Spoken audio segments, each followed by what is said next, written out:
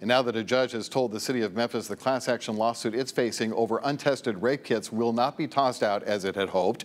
Tonight, we're covering what's next for this potentially explosive lawsuit that could leave Memphis taxpayers on the hook for millions of dollars.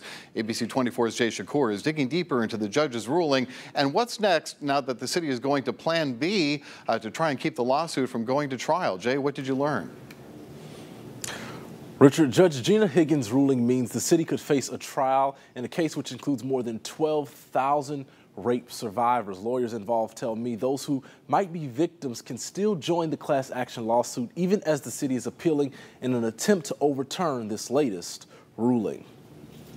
A class action lawsuit against the city of Memphis over untested rape kits is moving forward after a judge in recent days denied the city's request to dismiss that lawsuit. The city claiming the accusations were beyond the statute of limitations. A huge step in the case, one we've been moving toward for a very long time. The legal back and forth began in 2014 when lawyers initially filed the lawsuit after the Memphis Police Department revealed there were thousands of untested sexual assault kits. Sexual assault survivor Debbie Dalhoff, a central figure in this nearly decade legal fight, says this latest development is welcomed news. It's a victory for us again at this point with the judge's recent denial. Attorney Gary Smith says despite this ruling, there's still a long road ahead. The lawsuit began with one anonymous plaintiff, but with the latest rulings, additional survivors can now join.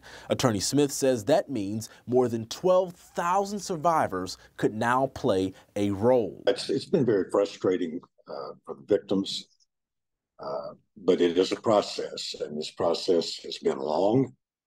It is not over. That process is also prolonged by the City of Memphis's appeals. It's devastating.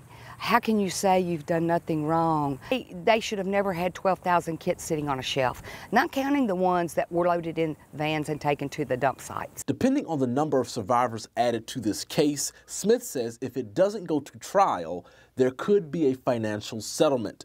Dalhoff says for her and other survivors, this case is about more than money. The money is not the point for me. Yes, I do feel as though we need to be compensated in some way, but it's not about the money, it's not about the amount. For me, it's that we prove that the city failed us. We want to effect change in the system so that this egregious circumstance never arises again. Now, Attorney Gary Smith is also working the Alicia Franklin case. Franklin claims if police had properly investigated her rape case a year prior, last September's kidnapping and killing of Eliza Fletcher wouldn't have happened. Smith says he's begun the appeals process for Franklin's case. Richard?